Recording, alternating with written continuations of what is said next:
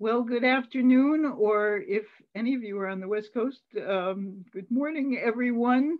Uh, this is me, I'm Debbie Weinstein, Coalition on Human Needs, and we are very delighted to welcome you to Budget Strategy to pass a COVID bill in the Senate, Reconciliation 101.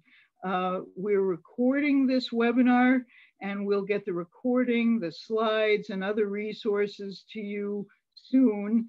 And please be welcome to share them with others. We do want to thank our generous funders that make all of this possible. And so to set this up, President Joe Biden, turn that around, get used to saying that, announced his American Rescue Plan last week, and it contains many urgently needed items. Like all of these listed on the worst slide ever, teeny tiny print, just to illustrate there is a lot in this legislation and a lot that's very important. This, however, is not the webinar in which we're going to discuss and go through all of this. You'll get this slide too, but we're going to talk about the process. President Biden wants to zip it through Congress on a bipartisan basis. He'll need at least 60 votes in the Senate to do that. Well, maybe. It may be a new ball game, but it still helps to know the rules.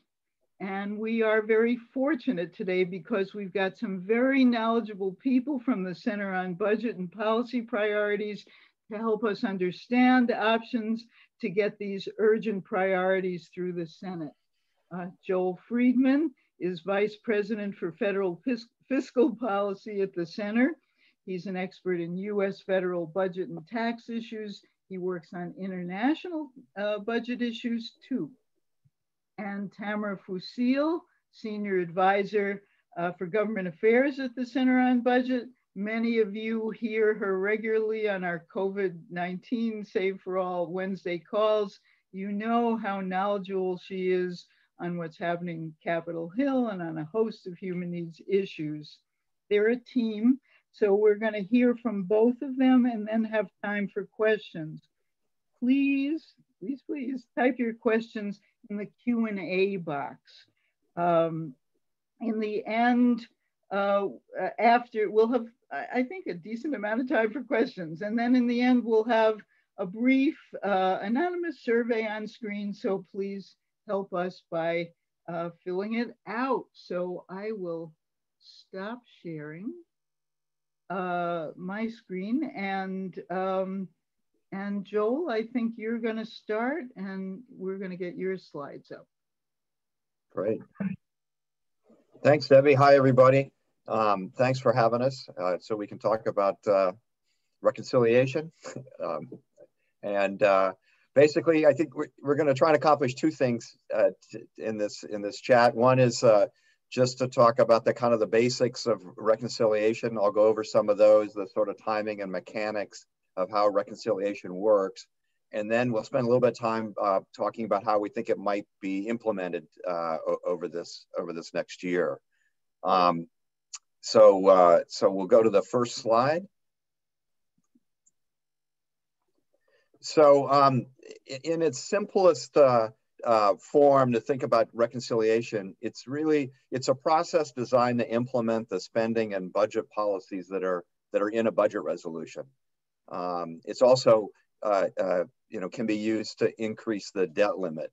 But a key point is that it starts with the budget resolution, and the reason that it's used and the reason that people members like it is because there's procedural advantages, particularly in the Senate. Unlike regular legislation, it can't be filibustered, and so it only requires a majority vote to pass. So 51 is easier than 60. The trade-off, though, is despite this procedural advantage, is that it follows a different set of rules that tend to be a little complicated and sometimes opaque, and that becomes a challenge. One you'll hear a lot about, and we'll talk about some today, is the Byrd Rule, named after former Senator Robert Byrd from West Virginia, who established these rules that are now in statute that guide this process. Despite these sort of hurdles around these rules, it has been used, reconciliation has been used frequently in the past for major legislation. It was predominantly it's been used to reduce the deficit, but that has not always been the case. And in particular, both the Bush and Trump tax cuts have been used to increase the deficit through reconciliation. So go to the next slide, please. So I'm going to start with what you can't do in reconciliation. And again, some of these are sort of the Byrd rules, which we'll talk about more later. But some basic things: you can't make any changes in Social Security in reconciliation, and you can't make changes that don't score. So there's it's all about budgetary changes and spending and revenues. And one of the things that doesn't score and that can't be included are budget process changes. So any kind of changes to budget process rules really can't be part of reconciliation. And then another rule to keep an eye on is while reconciliation can be used within the period covered by the budget resolution to either increase or decrease the deficit, over the long term, meaning outside that window, the rules say you can't increase the deficit. And so this long-term rule is something to keep an eye on when putting together a reconciliation bill. Next slide, please. So let's just talk about this is like a generic process. Tamara will talk in a second about how it's going to unfold this year, we think. But it begins, reconciliation process begins with a budget resolution conference agreement. The House and the Senate have to agree on a budget resolution. Reconciliation is optional, doesn't have to be part of a budget resolution, but it needs to be part of the budget resolution if it's going to happen. And the resolution basically will include what are known as reconciliation directives, and that are given to the committees, are being directed to do something. And these directives really have two components. One is a dollar target, and the other one is a reporting date. So the dollar amount is the only thing that's binding on the committees. So even though the resolution may have some policy assumptions about what's behind that dollar, none of that is binding on the committee. It may be understood and implied, and the committees hopefully will be following along with the contours of the resolution, but the details of exactly what goes in a committee's action to meet the target all those details are up to them. And again, the target can either be to increase or decrease the spending or revenues or the deficit.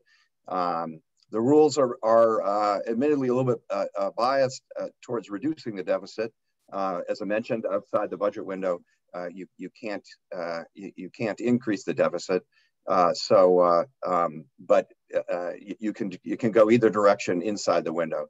A key constraint on committees is that they can only use things in their committee, in the jurisdiction of their committee, to hit their target. So the Agriculture Committee can't propose raising revenues that are in the jurisdiction of the Finance Committee in order to hit their target. And then again, they're given a reporting date. It's helpful for signaling the sort of process that everyone hopes to meet going forward, but it really doesn't. It's not a binding. Doesn't have a consequence.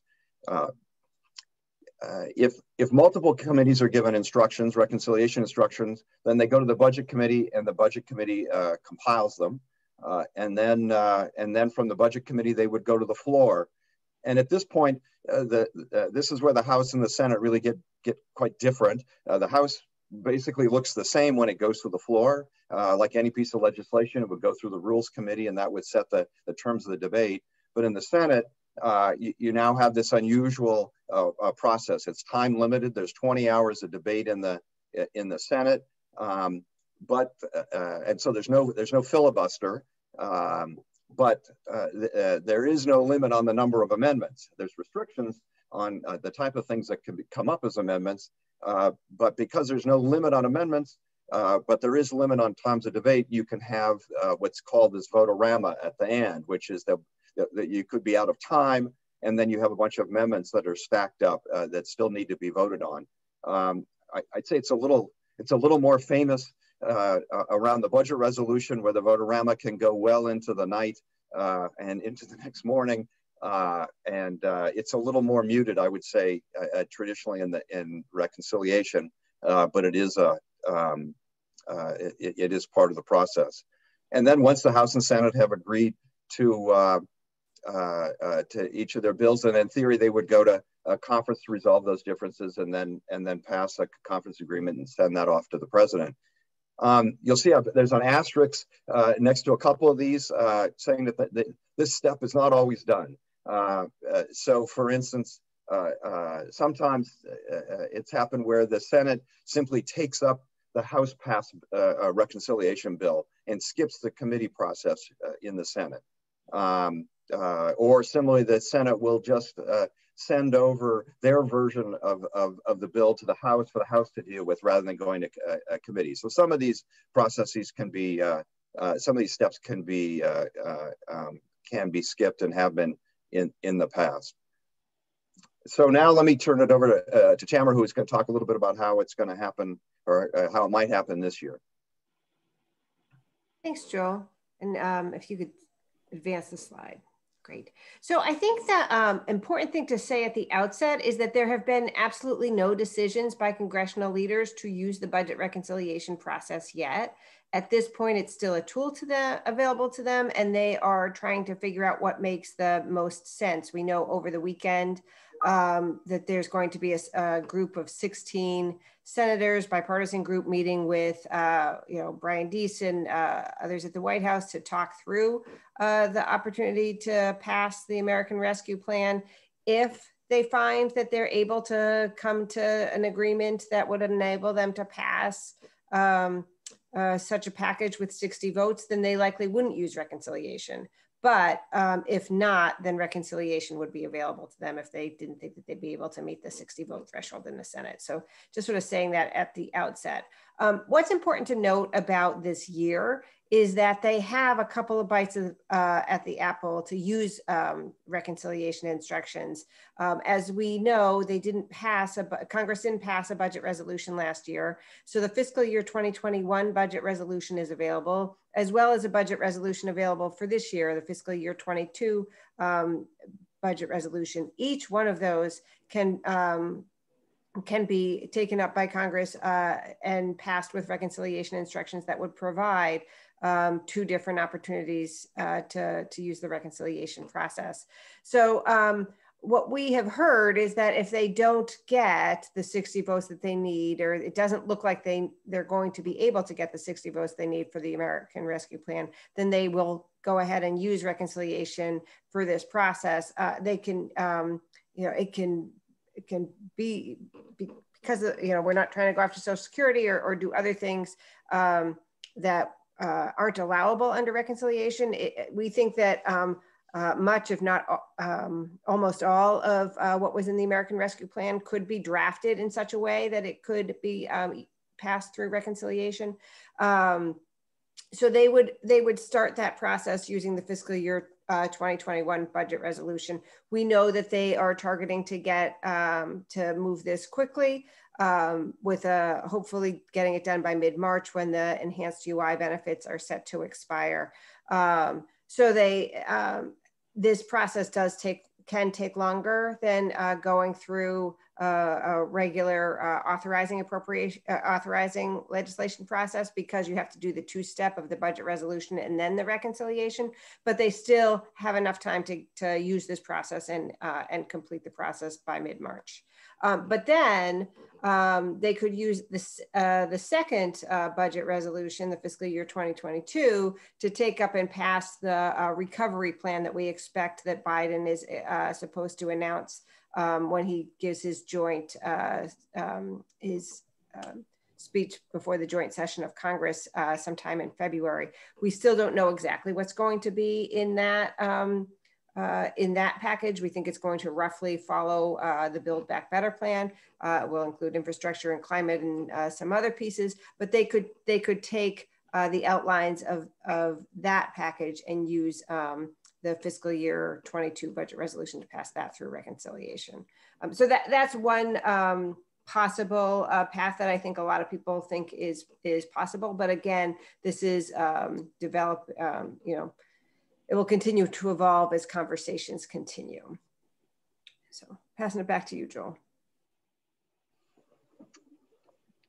Thanks. You can go to the next slide. So now we're going to do, we'll do a little deeper dive into the Byrd Rule.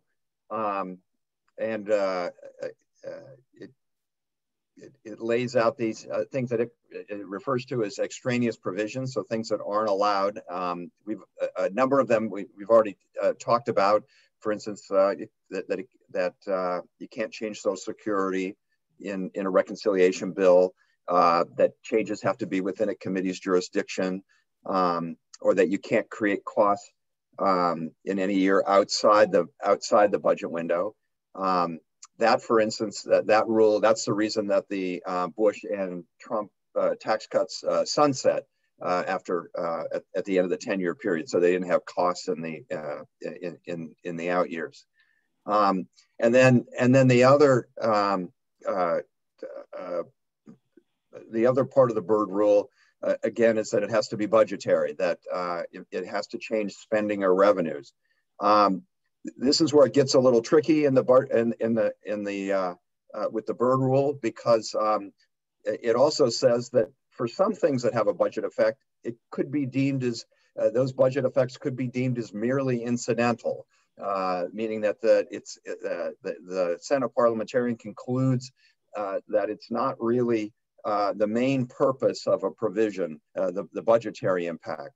An example from the recent rounds of reconciliation was around the ACA, the Affordable Care Act's, the individual mandate for people to have health insurance. When the Republicans tried to repeal that, even though there was a significant budgetary effect to that, the Democrats argued that was merely incidental to the larger policy change because of the role of the mandate in the overall ACA, and the parliamentarian agreed with that, so that was ruled merely incidental, and so they didn't repeal the mandate. They were instead just zeroed out the penalty. On the other side, the Democrats also argued that the proposal in the reconciliation bill to drill in the Arctic National Wild Refuge that raised a couple $2 billion, that those revenues associated with that would be merely incidental to the environmental impacts of drilling in ANWR, and the parliamentarian disagreed with that. So you can see that it's really a case-by-case issue for deciding this merely incidental. The flip side of is that you can actually have provisions that have no budget effect whatsoever, but if they are deemed a term and condition of a budgetary policy, then it can be allowed. Here, an example, for instance, is a block grant, some type of a grant to the states, and the instructions on how the states can use those grant funds. It won't change any of the totals of the grants, so it's not budgetary, but it's what's viewed as a term and condition for the grant itself, and so therefore it would be allowed. There's well, a lot of the rules I think are pretty clear cut. Others are much murkier and really require decisions made by the parliamentarian, and those tend to be argued out with the parliamentarian.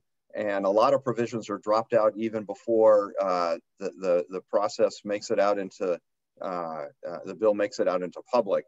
But if they are, if a provision violates the Byrd rule, the only way to waive that is with 60 votes.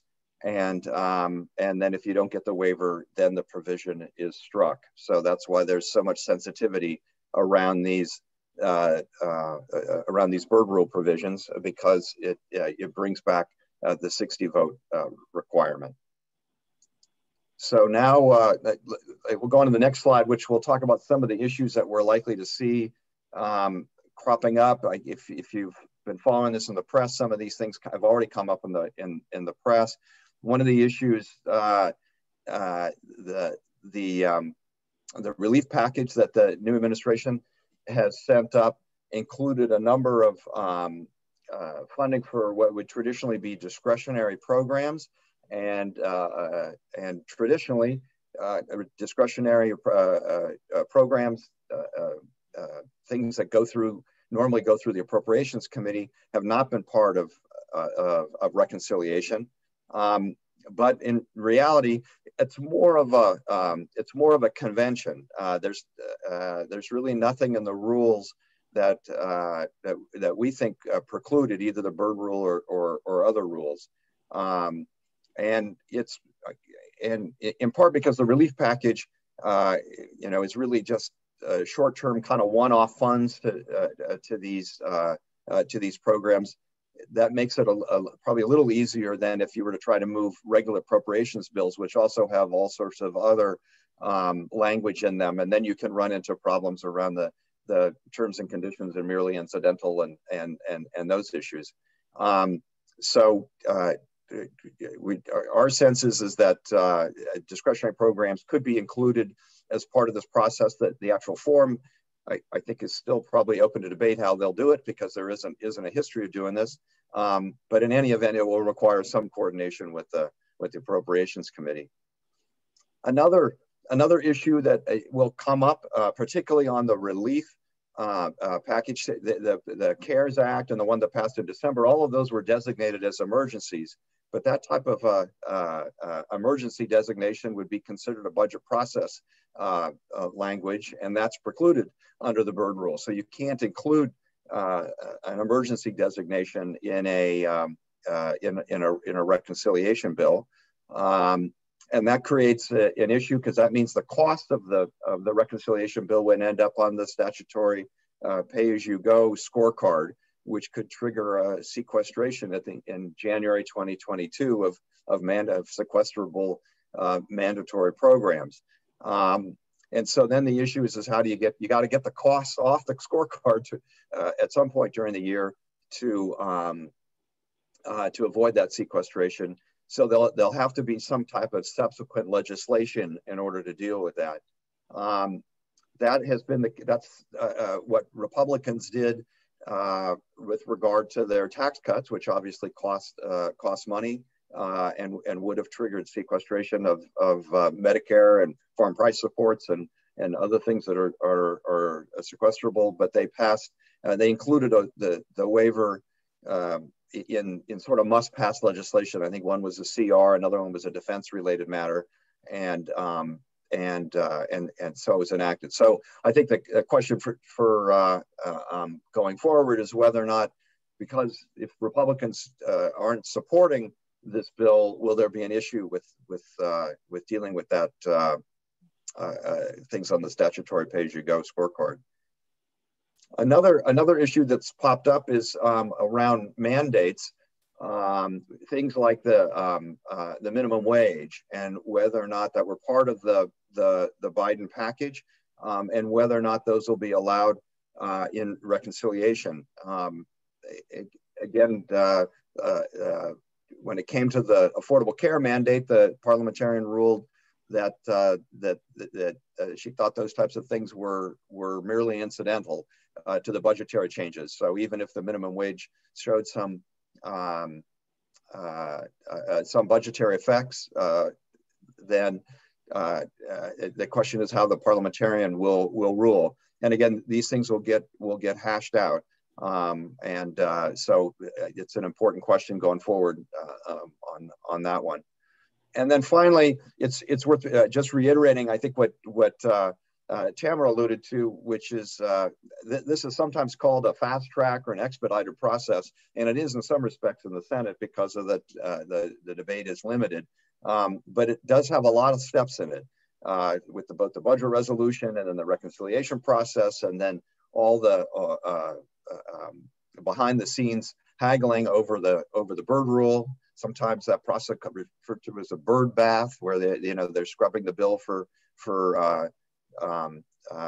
these bird issues, and so it can take a bit of time. And if the mid-March is the deadline that we're shooting for here to get the bill passed before the UI benefits run out, then it's going to require quite a bit of coordination and decisions up front at the beginning of the process in order to get everything lined up, and so we can go through these various steps. So that's what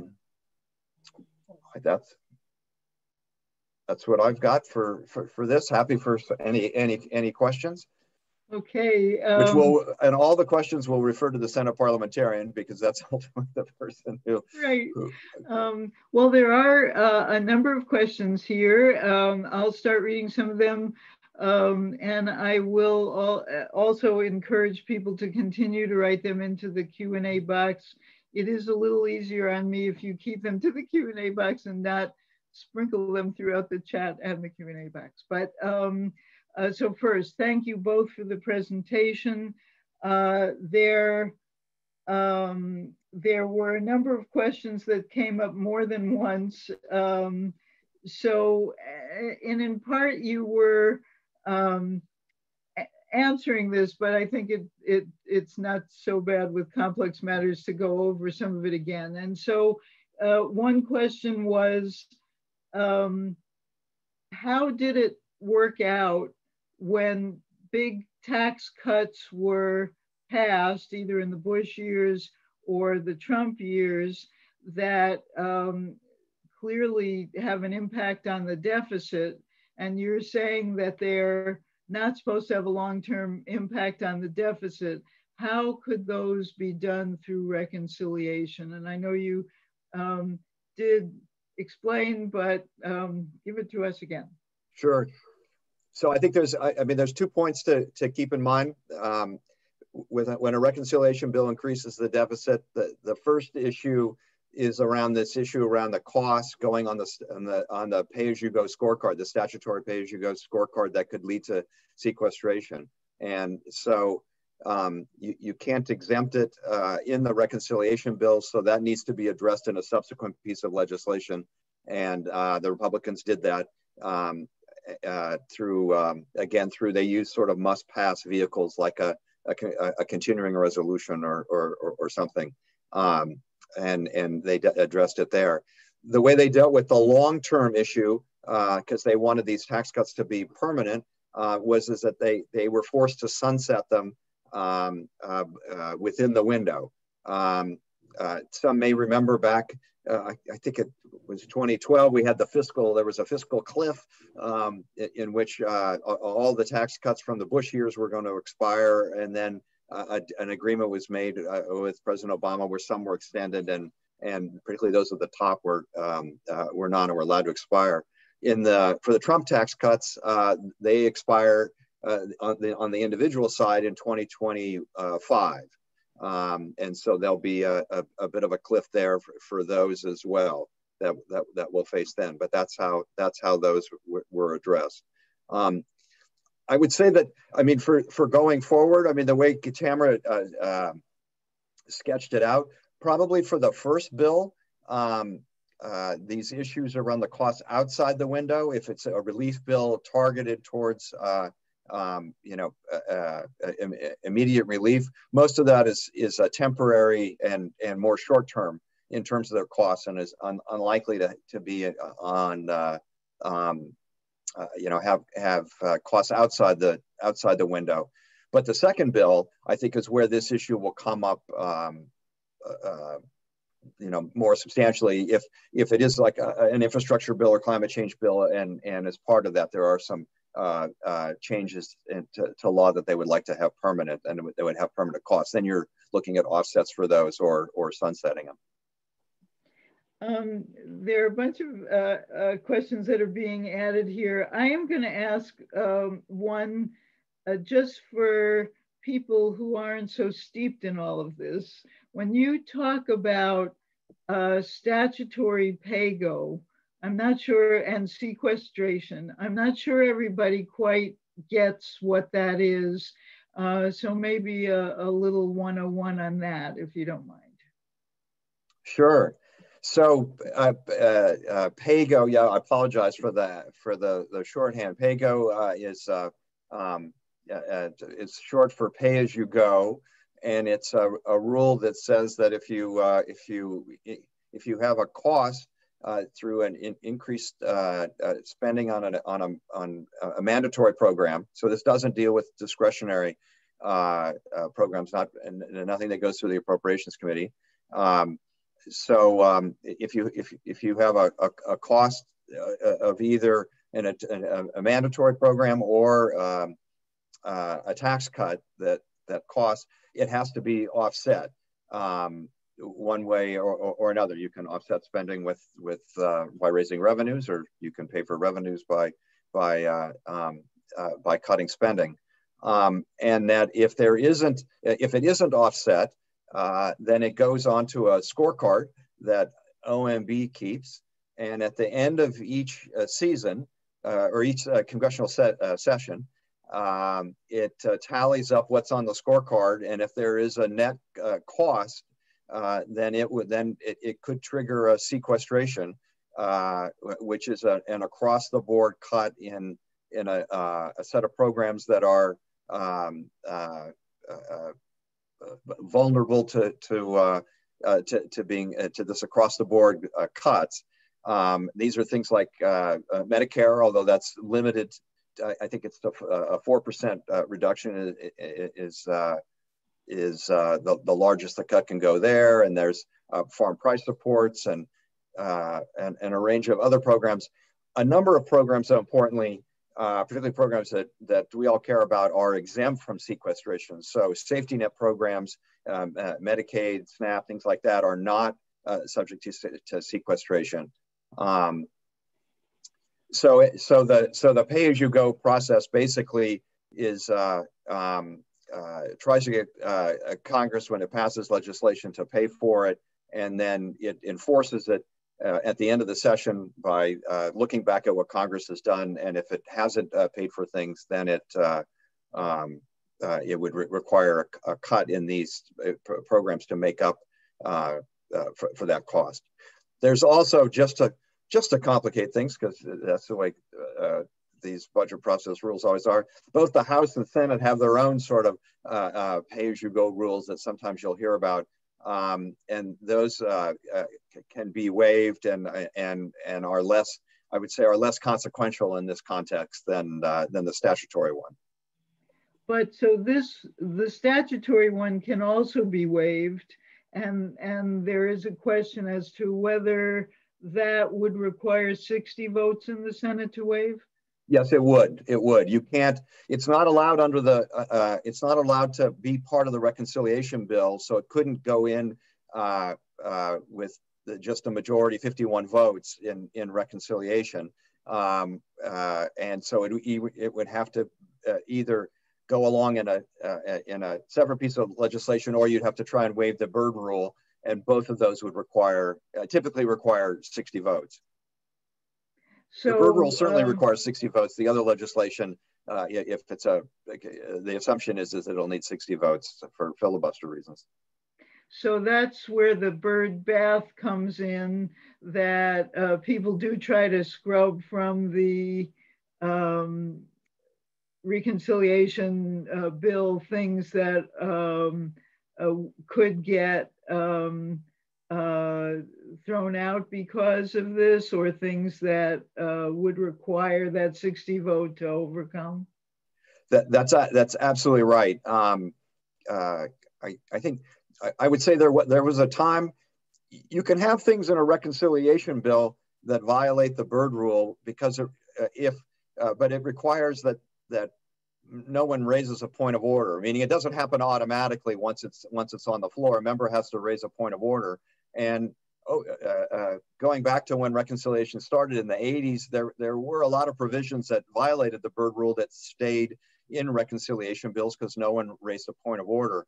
But I would say in more recent times, the process has become much more contentious, and it's almost competitive in the way that the sides are looking for things, for language that can be Byrdable, that can be struck. And so there's a whole process by which the two sides, the Democrats and the Republicans, will make the case around certain languages. A certain language in a bill, proposed language in a bill. They'll make the case to the parliamentarian as to why it should be in or shouldn't be allowed, and then the parliamentarian ultimately rules. And then it's up to the majority. They can decide, even if they know where the parliamentarian stands, maybe they still want to leave it in the bill and require the Republicans to raise a point of order, someone to raise a point of order on the floor, so it can be part of a public debate or something. But a lot of that is adjudicated even before it gets onto the floor. So in you mentioning the parliamentarian, one question that's come up is who appoints the parliamentarian? And in your observation, have they been pretty straight shooters, or do you think that they tend to skew their decisions based on who's in power? That's a good question. I think Tamara may have some views on this too. I mean, it's the majority leader that appoints the parliamentarian, and I would say that the parliamentarians are there's a lot of precedent they work from. I think that they're the rules are the rules are a little opaque. And they don't always make a huge amount of common sense, but they are what they are, and I think the parliamentarians, are sticking by those rules, and they're very worried about precedent and the procedures and institutional issues within the Senate, and they don't really play partisan politics.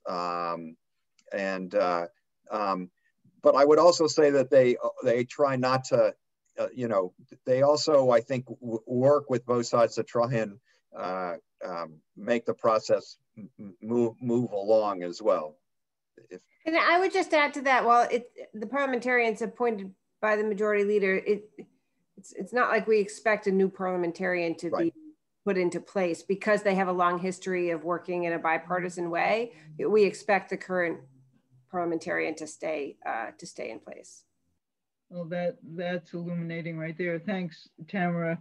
Well, I know you specifically mentioned the minimum wage as a questionable area for whether it could be included in reconciliation bill, but there were a couple of questions about that. And of course, I'm directing these questions to either of you who choose to answer. So maybe just go over again how the decision-making might work around something like the minimum wage. Sure. So I don't know how the decision will be made. The arguments, I think, will be that I mean, I think the best and most recent example was around the Affordable Care Act, where the Republicans tried to repeal the individual mandate for health insurance, and so the minimum wage is a mandate on business to pay their employees a certain minimum dollar wage, a $15 wage.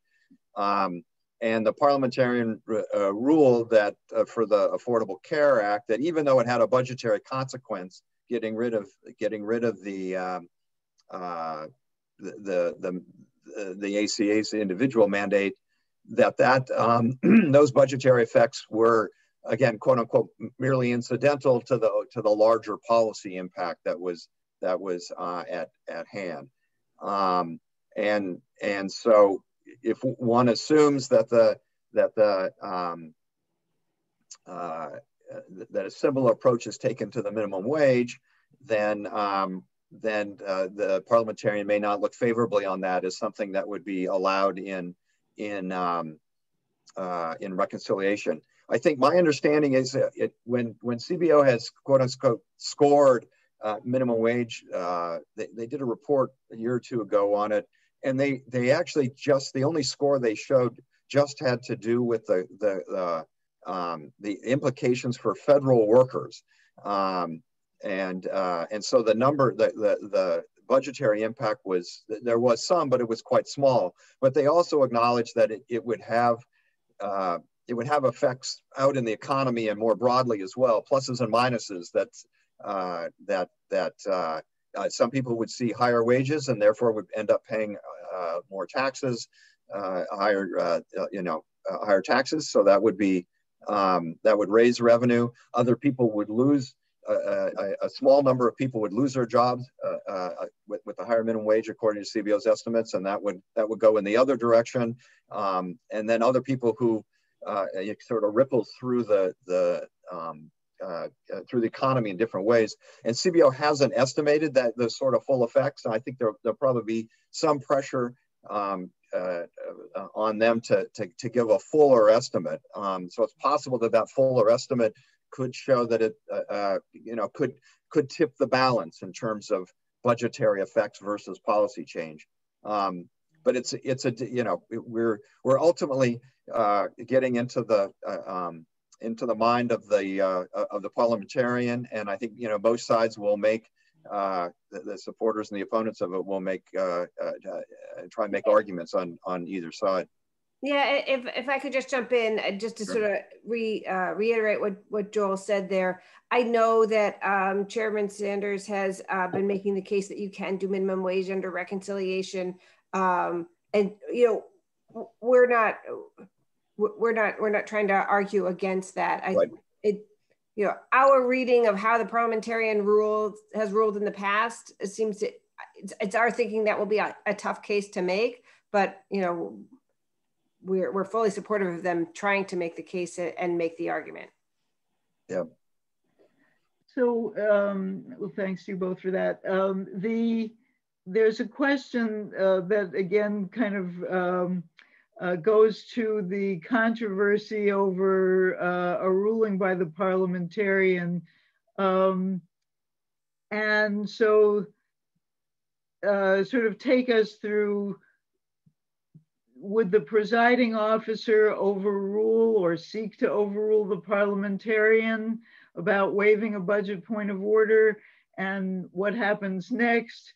Is the vote about overruling the parliamentarian, does that require a simple majority, or is that a 60 vote? So, well, I guess there's two questions here. I think, one is the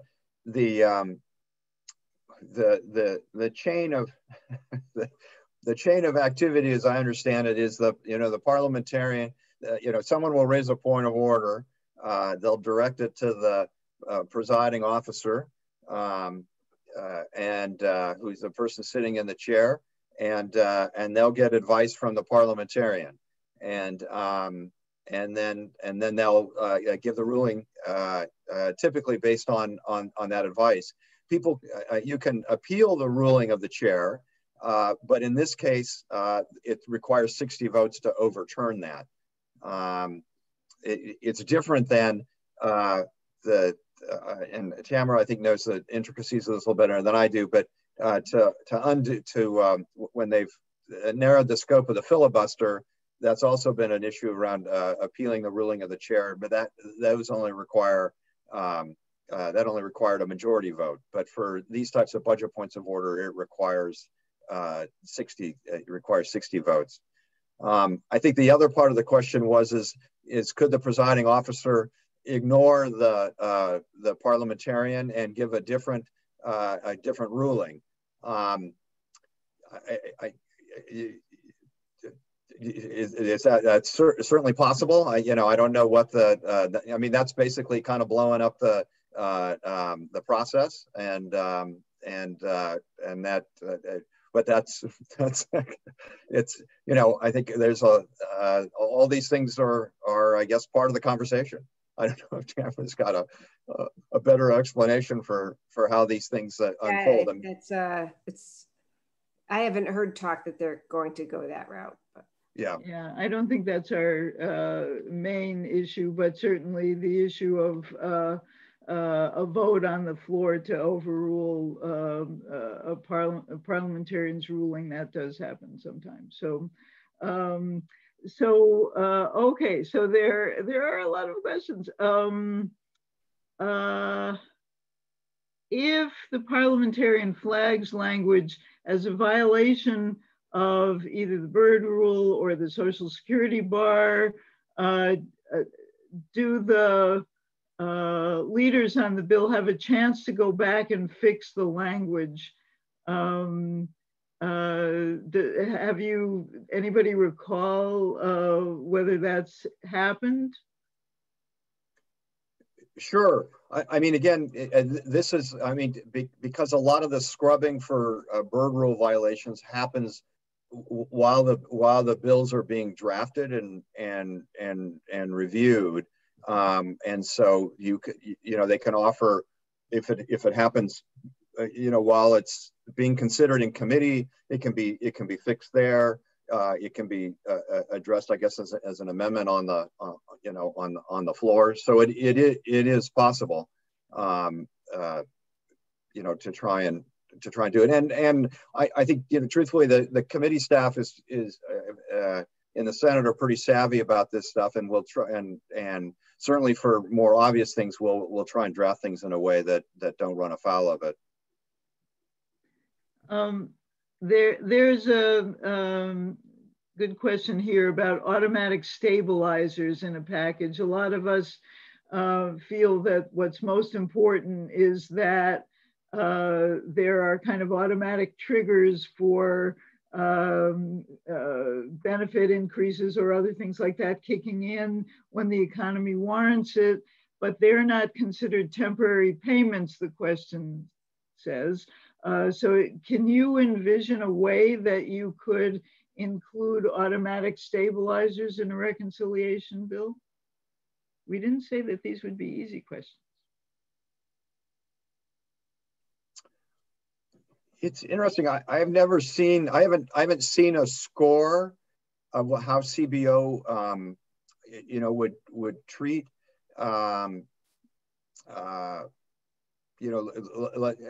I'm assuming what we're talking about is that a provision would only be turning on or turning off based on economic circumstances. And if that were put permanently into law, then I guess the question is would CBO score permanent costs?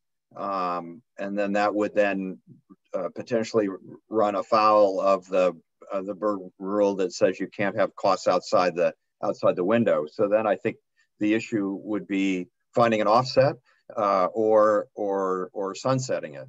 I don't know, Tamara, I don't know if you've thought about that one at all.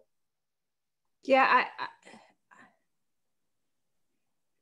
I think that you're right about the offset versus the sunset. I also think there's a question about when you score automatic stabilizers. In some instances, there could be some savings if it's shutting benefits off earlier than they otherwise might be. So I think it gets a little bit complicated, but I think that there would be a way that you could draft them. They might just not be as satisfactory as you could do if you went outside of reconciliation. Something to ponder. There are, I just lost one of the questions I wanted to ask.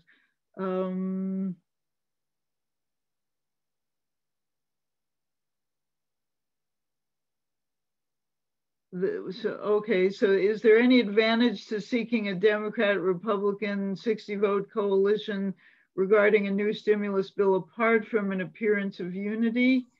Yeah, I mean, I think like certainly if you're able to get legislation through a regular process order, then you don't have to worry about all of these bird rules and trying to, you know, to fit potentially a square peg into a round hole. Writing legislation through regular channels is always the best option.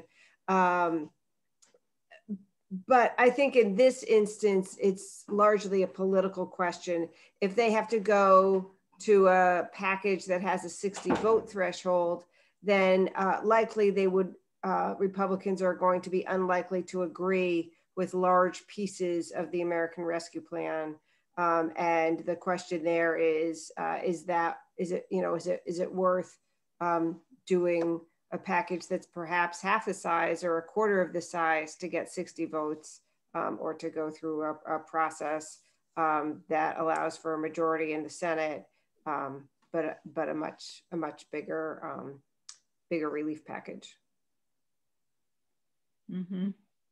Well, this is a little afield. Well, I'll save this question for the last one, because there'll be a transition, but the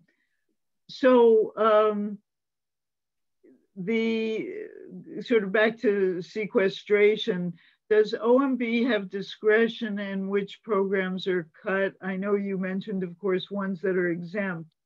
Otherwise, you said across the board, and so that suggests not discretion, but maybe say a little bit more about that.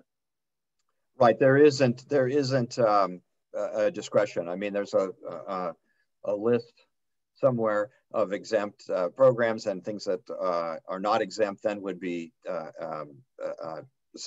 potentially subject to sequestration. And there's a formula basically that they follow. Again, because Medicare is the one that I remember the most that's capped, but there's certain limitations on some programs in terms of how deep the cuts can go. But yes, it's across the board for anything that isn't exempt. But it's pretty well. There isn't OMB can't decide not to on its own to exempt some programs that are not otherwise exempt in statute. Okay, so this might be a next to last question. Oh, it's a terrible one to be throwing at you. There's the ever popular chimps, and the question, how do they figure into reconciliation? Oh, that's easy. They don't. Okay, well, that speeds up that. So yeah, well, maybe just and to clarify, chimps are changes in mandatory programs. Thank you. That it's good to explain that. But they it's right. They're used primarily in the. I mean, they're used in the appropriations process or mandatory programs where savings are used in order to create more room for discretionary. So you could those same savings, I think they tend to be most useful on a one-year basis, whereas a reconciliation is a multi-year process, so it may not be as useful if you were looking for some type of an offset. Some of them, however, potentially could be used as a way to generate some savings if you were looking for an offset. But I would think that the appropriators would would not want to use them for that, allow them to be used for that purpose. There is one other question before I get to the last one that we'll probably have time for. You said at the outset that there can be a budget resolution for fiscal 21 that would have its own set of instructions, and then to go later to the budget resolution for fiscal 22. And in that one, perhaps the Biden's Recovery Act provisions. So a whole other set. Now, some of us were trying to remember if things are still in the works on fiscal 21, can you sort of launch, in other words, the reconciliation bills have not yet passed for 21, but maybe there's starting to be this impetus to get a budget resolution out for 22, perhaps even including you know, appropriations levels, or if they choose to do that. Does the startup of fiscal 22 budget resolution and reconciliation sort of wipe out what's not finished yet for fiscal 21? Do those reconciliation bills continue to go forward, or do you have to finish one and then start the other? That's an interesting question. Maybe Tamara remembers better than I do. I mean, the understanding is that once the Senate or once Congress moves on, you know, like a later year budget resolution, that you can't go backwards and work on a previous budget resolution. That's my understanding. So that would suggest so you would have to complete your action on fiscal year 21 before you turn to fiscal year 22. So Biden might give his speech in February, and but the follow-up might take a little while so that they could be done with their reconciliation stuff, which they need to be done before the March 14th deadline of unemployment insurance expiring and all that kind of thing anyway. Right. I mean, and I think too, when, you know, I don't believe that they've set a date for Biden's joint address, but they had indicated it would be about a month after he took office. That puts him, and Congress is in recess the week of February 15th. So that puts you to the week of February 22nd. So you're already at the end of February, probably, before he makes such an address. And if we're talking about having this first package concluded by the March 14th deadline, it would be really hard for me to see in practical terms them starting fiscal year 22 budget when they're like a week or two away from finishing fiscal year 21 budget. So I don't think that you'd be in a situation where like you'd have to wait for weeks or something for them to finish the 21 process before they could start on 22. Okay, well, I want to thank you both very, very much. We didn't get to every question because there were quite a lot, but we did get to quite a few. We, again, will be sending things out afterwards, including the slides. People did ask that. There was one question that what can state advocates do? And Nikolai, if you wouldn't mind sharing that last slide that I had up. Okay, here's my plug. Here is one thing that anybody can do. We have an action that we're doing jointly with a number of other organizations that calls upon people, individuals, to contact their members of Congress, and the easy email way. So this is just a screenshot or kind of one where step one, go to chn.org. Step two, click on take action. Step three, you'll see this letter that people can send to members of Congress, and it will automatically go to the 2 senators and 1 rep for everybody. So step 4 is where individuals click to send that email along. As of earlier today, I guess we had about 45,000 letters because each person doing it is sending 3. We really do expect to have many more because some groups with big lists are involved.